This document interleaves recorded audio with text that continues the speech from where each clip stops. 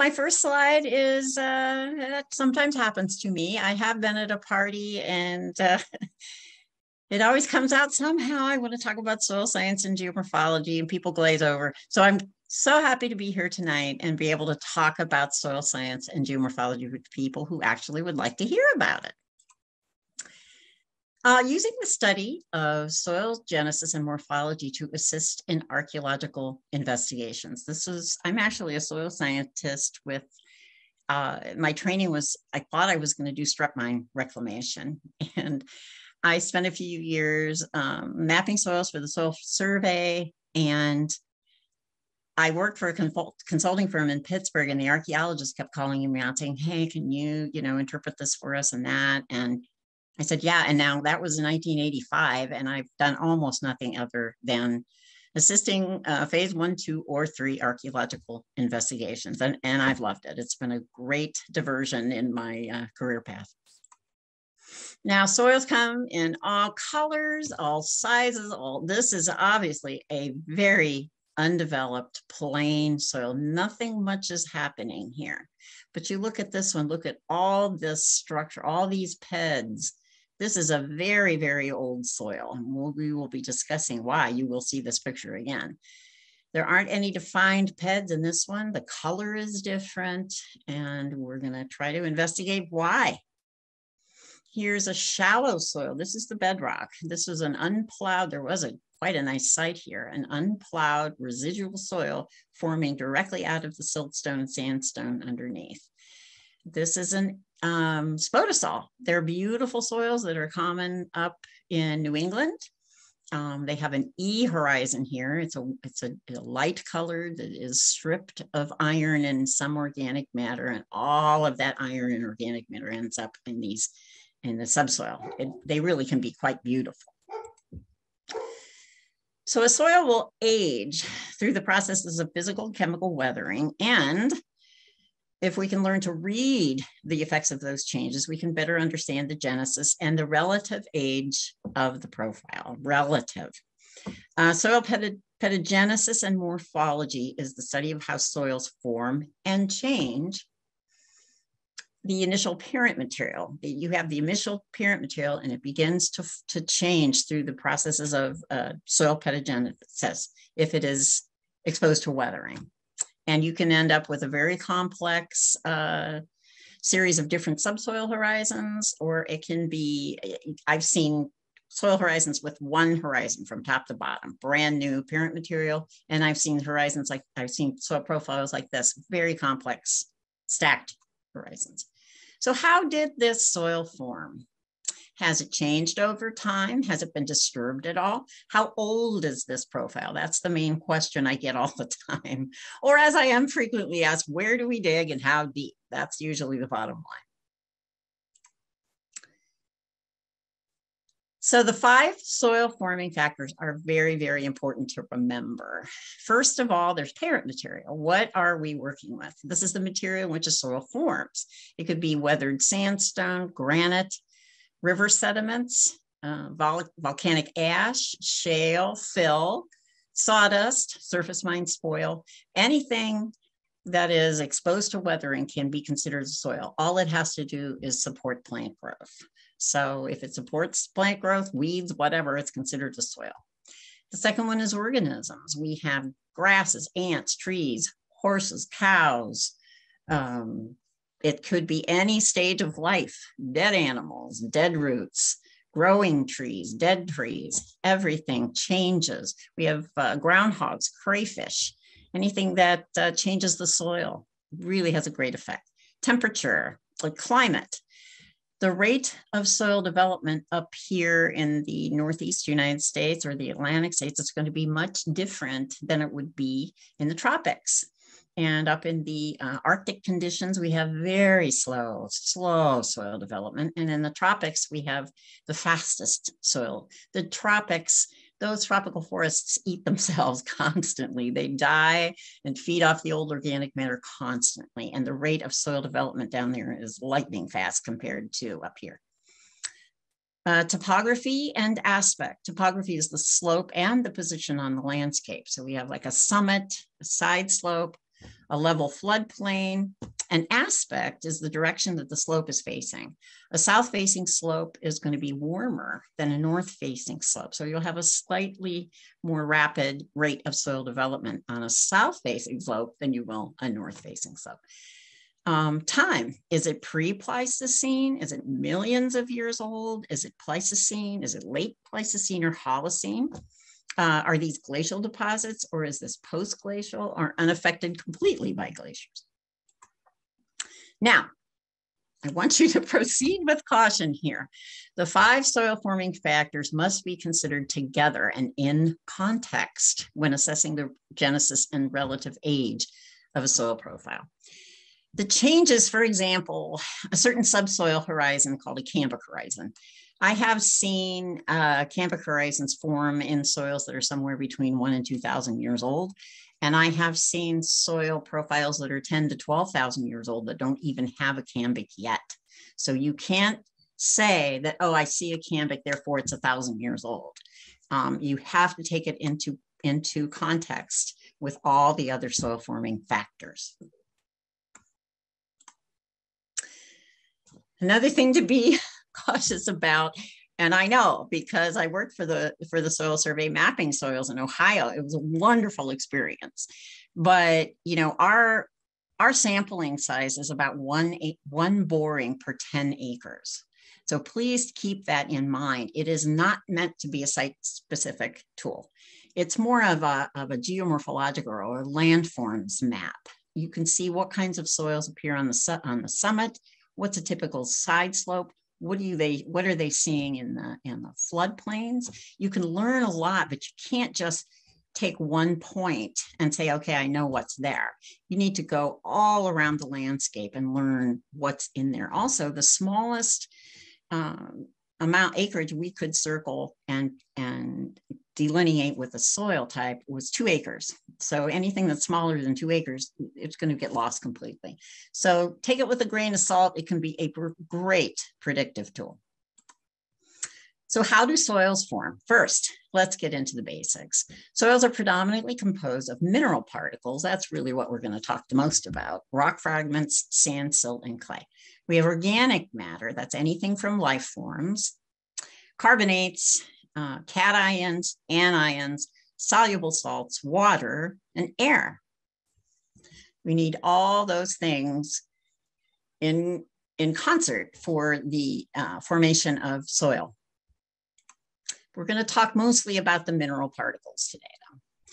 If you remove the organics and the rock fragments from a soil sample, you have what's called the fine earth fraction of the soil. These are small particles of silicate rock, just defined according to size: sand, silt, and clay. Sand and silt are generally rounded, but clay particles are flat, like pieces of paper. Individual sand and the largest silt particles can be seen with the naked eye. You might have to have a microscope for a silt particle, but the viewing of a clay particle requires a scanning electron microscope. So here is the relative size of sand, but these clay particles are way too big. They're even smaller than that. Gravels, you get those out of the way. Sand is about this size. It feels gritty. Everybody knows what sand. You can have fine sand, coarse sand. Silt feels velvety, like talcum powder. If you can work it really well in your hand, but it's not sticky, it feels like maybe flour. It's soft and you can work it. Clay is sticky. Everybody knows what high clay soil feels like. If you're working it, a little bit of water in there and you put your hand up and that clay is sticking to your fingers, it's probably got a lot of clay. So the relative sizes of soil particles: a sand would be like a city bus to a small office building. A silt particle would be like a small car to a city bus, and clay would be anywhere from a postage stamp to a bath towel.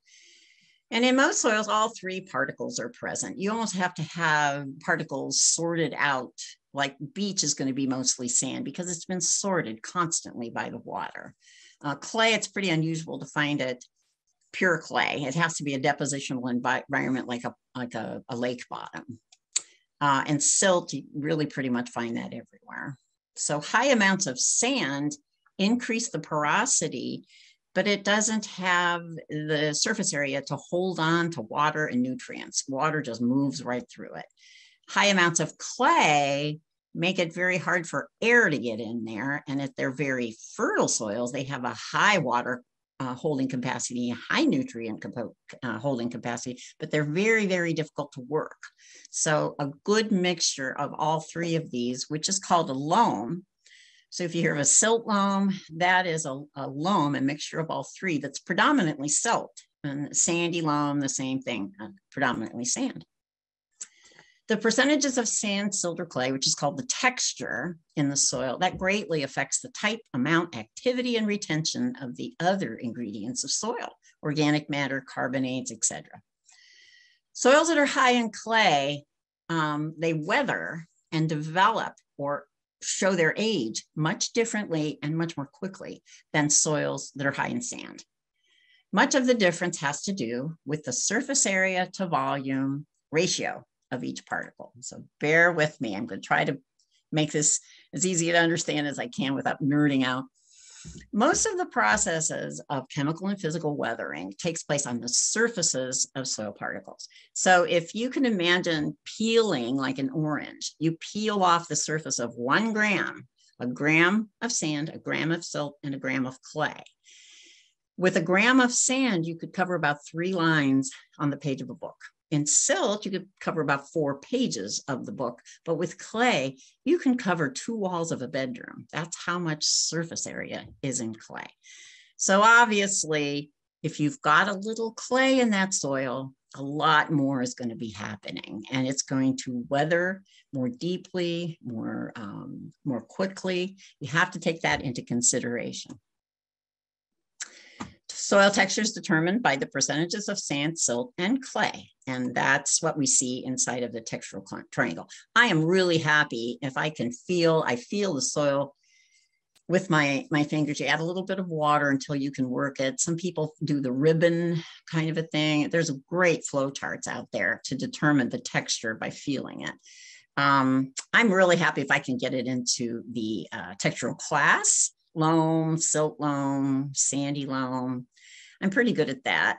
There are soil scientists who can get like down to the 1 or 2% of clay, sand, and silt. I'm not that good, but I don't need to be. So if you're putting in an in-ground septic system, you need to be a little better, but that's not my calling. So let's get back to the 5 soil forming factors. We've got parent material, the number one thing that we look at, and this is very important. That's the material in which a soil forms. It could be weathered sandstone, fill, sawdust. We talked about that. Organisms. These are all the things. Oh, we talked about that already too. So let's get back to the soil forming factors. The different types of parent material. Residuum. This is soil that has formed in place from weathering bedrock. This is soil that takes an awfully long time to be generated. It's forming right out of the rock. Colluvium, this is material that has slid into place by gravity. And most of the colluvium that we find in Pennsylvania is stable colluvium. It has been there. It's slid into place during the periglacial conditions that we had during the Pleistocene, pretty much slid into place from all the freeze thaw and the water that was freezing and thawing, all the stuff kind of slid down. And it has been relatively stable. Most of the colluvium I see is very stable. It's been there forever. So we don't worry about it. But sometimes at the bottom of a slope, it can be covering what used to be a floodplain. So that's always concern. At the bottom of a hillside, it might be covering something that's underneath it. But that would be a more modern slip, a slide into place. Alluvium is anything that's water deposited. It could be sand, silt, clay, gravels, anything. And it could be really old or really young. Glacial till, that was material that was pushed by glacial ice. There are soils that are 100% organic matter or very, very high. Sphagnum moss, these occur in bogs. We don't have too much of that in Pennsylvania. There's a little bit in Ohio. Volcanic ash, we have that mostly in the Northwest. Loess or aeolian deposits. We had many, many feet of this in Ohio. Came from when the Mississippi River Valley dried up at the end of the Pleistocene, and all this sediment was blown in. We had a lot of it, anywhere between a foot and 30 feet in some places. Man-made or altered materials, surface mine spoil. Today, we're mostly going to discuss these top three. Everything in Pennsylvania, well, we do have glacial till, but we usually are looking at residuum, colluvium, and alluvium. Hard sandstone is resistant to weathering, and this can remain as a steep, rocky, unstable. I bet if we go back in 1,000,000 years, there won't really be that much change here. Sandstone is so resistant to weathering that you will see this for a really long time. Shale weathers to a more gentle and rolling slope. Colluvium is anything that has slid downhill. This looks like a predominantly limestone soil, but if it has, slid downhill, it's considered colluvium. Now, alluvium, now the first two, generally speaking, as far as archaeology goes, we only look at the surface because it's been there the entire Holocene and probably, late Pleistocene at least. So anything that's residual colluvial is probably we're only going to be looking at the surface for any kind of archaeological remains. But alluvium, that's another story. And this is typically of the utmost interest to archaeologists. We have gravels or sands, or it can be fine, silts or clays. It could be old or young, Pleistocene or older, Ice Age deposits, anywhere from 2.5 million to 10,000 years BP. That's a Pleistocene age. Or the Holocene, which is the present time period. It can vary in age from 10,000 years to like last week. It could be very modern.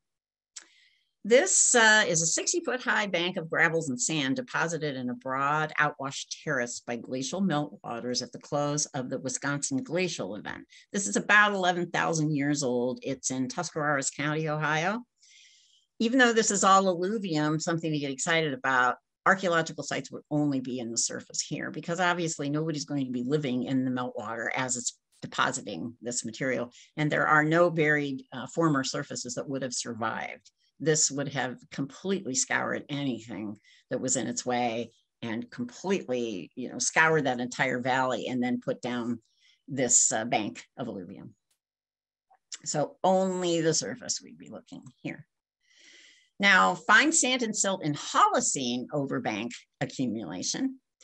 Here we're going to be anything within this bank, any horizontal plane could have been an occupational surface in the past.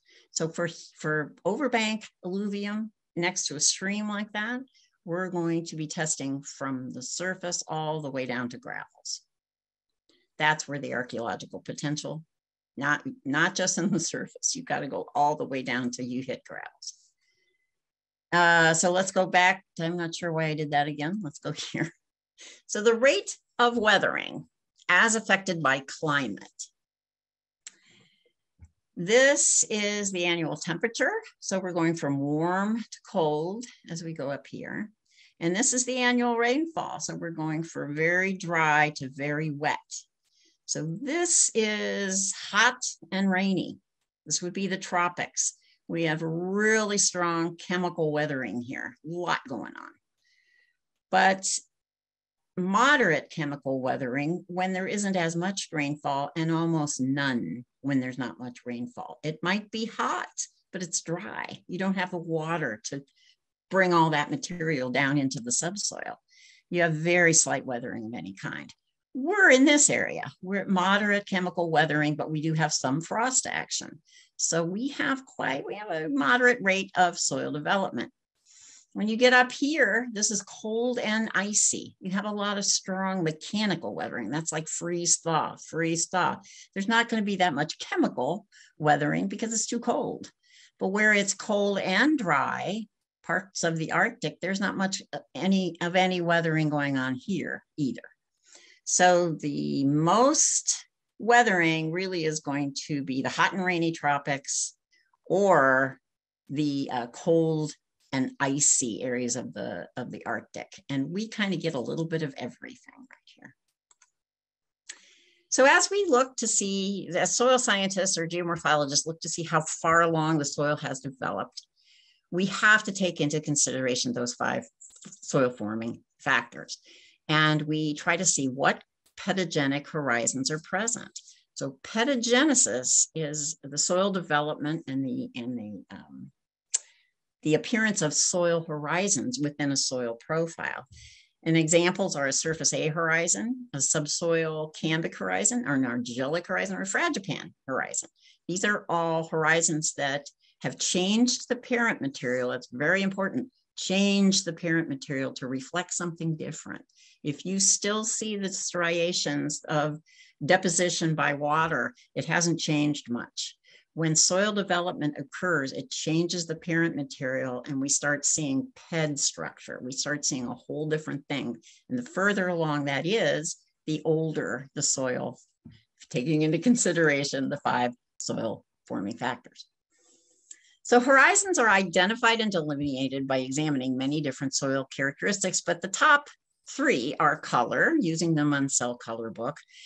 And I'm always so glad when I see people in the field using their own eyes to determine what the color is, because everybody's eyes is just a little bit different. I have gotten colors that are completely different in the morning than they were in the afternoon. So I trust data that has been actually seen and recorded by the person in the field. So don't look at your neighbor, don't look at the soil survey, use your own eyes. Texture, that's another thing we look at, the percentages of sand, silt, and clay, and we go to the textural triangle and we have to use trained fingers. Or you can go to a lab for 20 bucks, you can get a particle size distribution done and it'll tell you exactly what textural class it's in, but it costs 20 bucks. I would really be breaking people's budgets if I did that all the time. And it isn't really important for me to be that precise. I can use my hands and get very close. Now the soil structure. This is also called PED structure or aggregate structure. You have to have a face. You have to have a profile exposed. My favorite size is about a meter wide and a meter deep, which is convenient since that's about what a unit is. You have to lift the PEDs out of the wall. You have to take a trowel and just sort of coax them out of the wall. If all you're getting is a divot made by your trowel, then it probably doesn't have much structure. But if you start digging in there and you see cracks and formations around separate, not clods. Clods are made by your fist. That's not a natural PED. You start seeing those PEDs come out, you've got some kind of soil structure. What is soil structure? It's exposure to weathering and biological activity combines soil particles together into what are called PEDs. And what binds them together is biological activity. There's all kinds of animals and insects that are working through there, worms.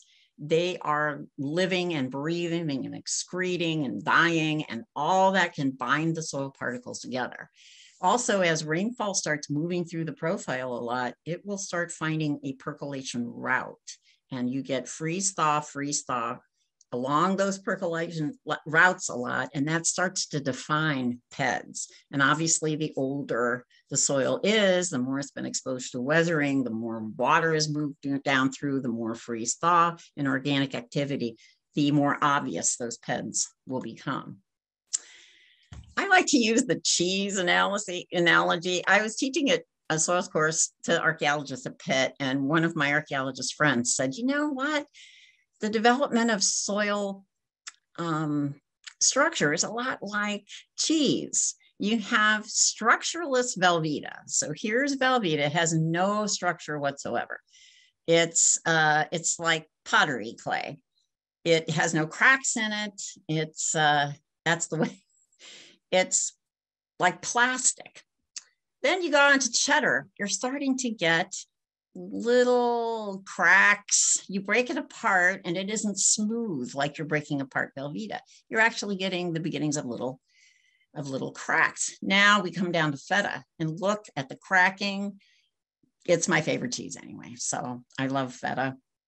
And look at how it cracks. You can break it into chunks even with light pressure, those are defined PEDs. Single grained, it's really no structure. There's no cohesion at all between particles. And this is very common for sand. It really doesn't have anything to bind it together. If you have a very high sand content, it's pretty hard to get PEDs because it's the clay and the organics and all the not many things live in pure sand. It's hard. So if it has no structure because it's just sand particles, that's called single grained. And the other kind of having no structure is called massive. And that's like the Velveeta. This is pottery clay. There is cohesion here because these clay particles are sticking together, but that's the nature of the parent material. That cohesion has not developed from pedogenic processes. So this lack of soil structure is noted as massive structure.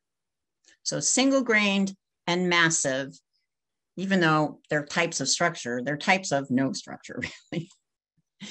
So these are the types of soil structure. We have granular, that's typical for an A horizon. You get that nice granular structure. Blocky occurs in the subsoil. Prismatic also occurs in the subsoil with much older soils down in the lower portion of the horizon. Columnar really don't happen around here. This would be out in the more arid parts of the West where they have a problem with the salt. Platy structure can occur if the soil is compacted. It doesn't happen all that often naturally, but we often find it at the base of a plow zone where the pressure of the plow going through has compacted the soil. And here's single grained, which I already explained. The soils, it's really hard to sometimes coax it out and to figure out exactly what the soil structure. It's even hard for me, and it's impossible in an auger because you're getting either chewed up soil or a 1-inch look at it. So I can generally see if there are cracks and stuff from a tube auger, but a screw auger, the bucket auger, you're chewing it all up and all the PEDs have been destroyed. So it's tough to do. You really have to have a face of a soil like this. The first horizon to form is the surface A horizon. Now, this was all C horizon. This is a relatively new, unweathered sediment. This was off the Delaware River, if I remember right. Organics are beginning to accumulate in the A horizon, and crumb structure is starting to form. Now, you notice this is an A horizon. It's directly over a C. There is no B yet. You can have an A over C. If you put a B in here, it means something. There is no B here. So the A over C, I know right away, that's a relatively unweathered soil. That's really strong granular structure. This is a much older soil on a stable landform. If a floodplain is frequently flooded, scoured, you're not going to see this kind of strong granular structure. It just doesn't have the time on a stable landscape.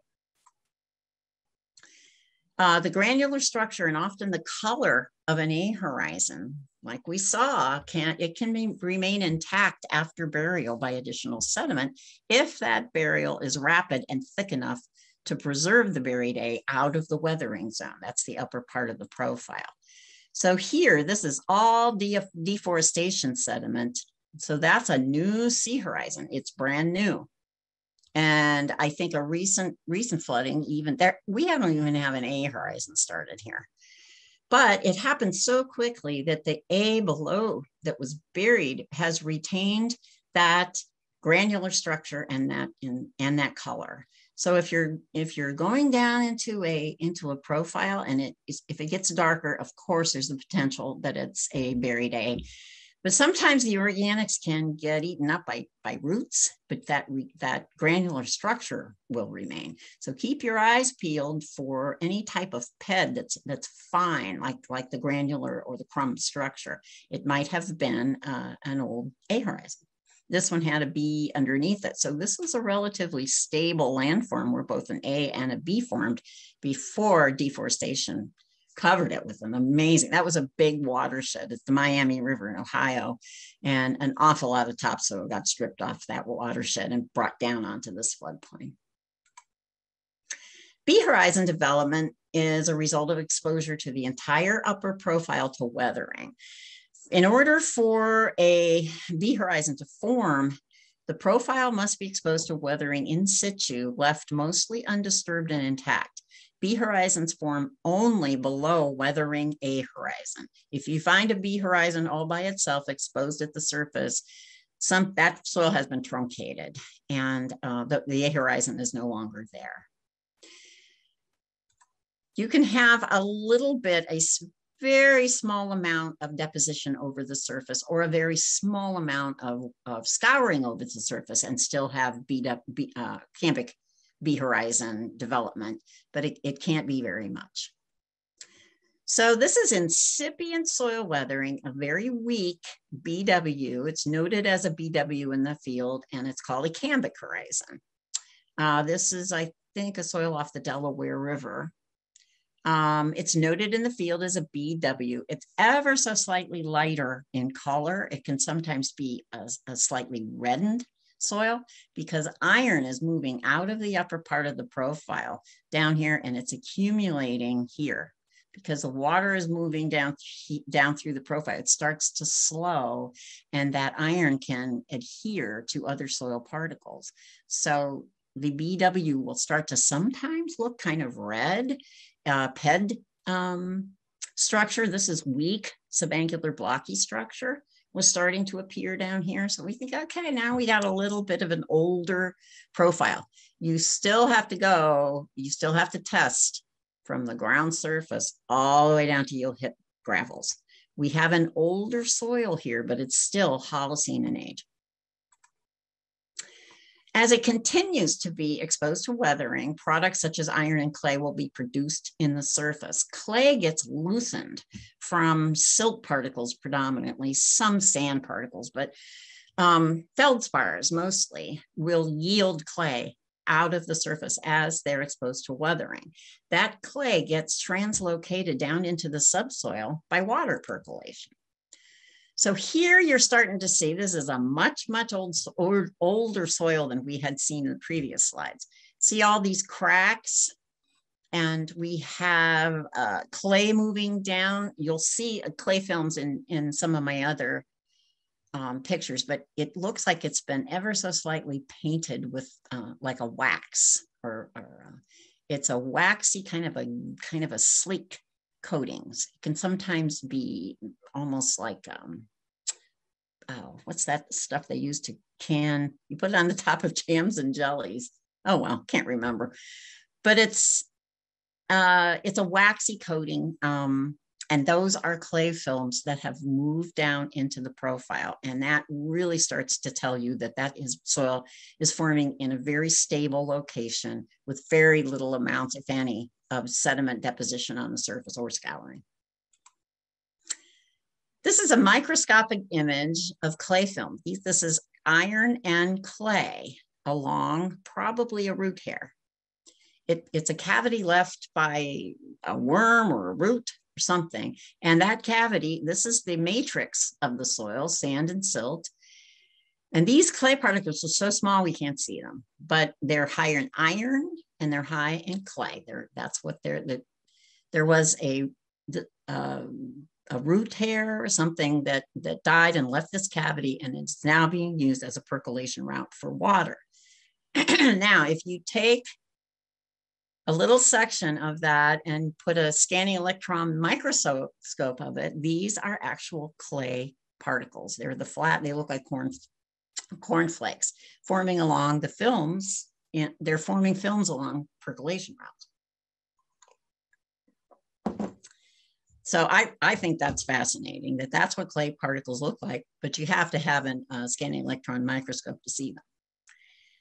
This is an extremely old soil. These PEDs look like they were completely dipped in wax. And you can see the outline of every one of these PEDs. That's a percolation route These are so well defined. You will never see anything like this in a Holocene alluvial soil. This was at the top of a hill in a soil that had been generated out of shale and siltstone. But this is alluvial clay. This is clay that has moved down through the profile. There may have been primary clay from the matrix of the material that has been weathered, but look at all this alluvial clay that has been moved down into the subsoil. In field notes, this would be, you would call this horizon a BT. The T, and I forget what the T stands for. It is alluvial clay, clay that has been translocated from the surface down into the subsoil. This is a Pleistocene terrace soil, so it's not as old as the previous slide, but you can see the clay films forming here and here, up here. It's a waxy coating, and this is much younger soil, but it's starting to form clay films. You really need a loop to see clay films. Now, in the slide before, they're visible. You don't really need to have a loop to see those. But if you're looking to see an older Holocene soil, I was down in Alabama last week. I was using my loop constantly because a soil that's only 4,000 years old down there can have a lot of clay films, much, much more than we have up here because of their longer growing season and the hotter climate and the heavier rainfall. So to determine whether or not a BT, if you say BT in your notes, if you have the lab results, the particle size analysis, and you know that it's translocated clay into the subsoil compared to the surface, if you have a specific increase in clay, like you go from 50 or let's say 30% clay to 35% clay in the subsoil, that percentage increase is defined in soil taxonomy. So, and it changes for different textures of soil. And we're going to get too deep in the weeds to really get into the definition. But if it meets their criteria, it can be called an argillic horizon.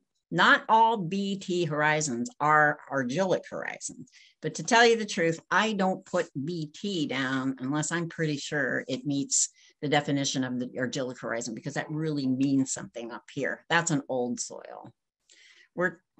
Some people say that they've seen them in soils that are 5,000 years old here in Pennsylvania.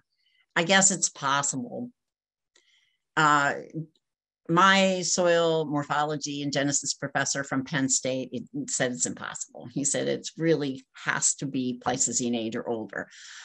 I'm not sure about that, but they really have to be pretty old in a very stable environment. Now, here's a quiz. This little stream was dammed up. We used to see these all the time. This was a dam, but we used to see these with beaver ponds. We'd be walking along and you sink an auger down into the ground and you're going through silts and all of a sudden you hit a clay layer. It's like, what the heck is that? Here, this small stream was dammed up and a pond formed.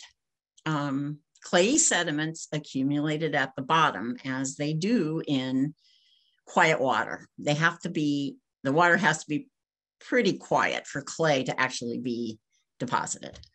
Then the dam was removed and the pond drained. After the stream reestablishes its channel and begins to deposit silty sediment again, you can see that this over here was some type of a floodplain.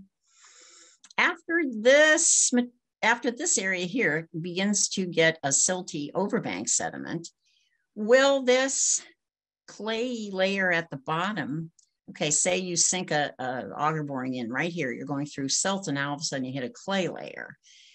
Is that considered an argillic horizon since it is higher in clay content than the overlying silty sediment? I hope you're all answering no. This is primary clay. This is not translocated clay. So I see this sometimes, and it can fool me sometimes. I'm sinking a boring down through, and I hit a clay layer, but it's the base of a swale. It's not an argillic horizon. So I've learned to not make judgments until I actually get out into the field. I saw this and I thought, man, there's nothing left of this soil. This is on the Allegheny River, I think at Freeport. This Allegheny River is moving this direction. So we're on the western bank. And, but we got a backhoe and we had an undisturbed A, E, and B horizons. And sometimes they're found where you're least expected. We had a nice A horizon here, a little bit of an E. An E horizon can form, it looks a little bit bleached. So see how it's lighter and it's not redder. The redder and the brighter material down here is in the cambic horizon down below. So we had a surface A, and it had been disturbed by fill. There was brick, here's a brick. We had a lot of material up in here.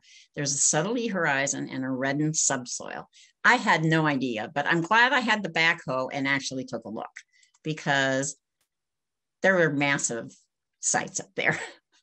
This is right at the interface between a disturbed portion of the A and an intact portion of the B. And I saw that, and I don't see them right in the wall very often. And I removed it. Somebody cleaned it off, said, yep. And I stuck it back in and took the picture. So you never know.